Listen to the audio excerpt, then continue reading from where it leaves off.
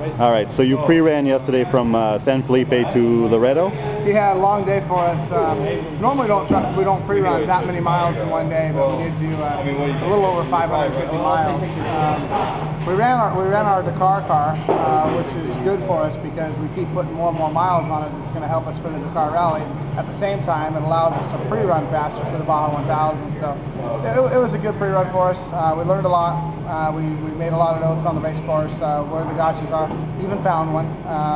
No big deal, just kind of put us through the test of what can happen in Africa. So ended up working on the car for about 3 hours, but got it back repaired where we did finish our pre-run. Did about 180 miles after I stuffed it in a big old ravine. But that's why you're down here pre-running. Learn where the gotchas are, mark them on the GPS, and be prepared for race day.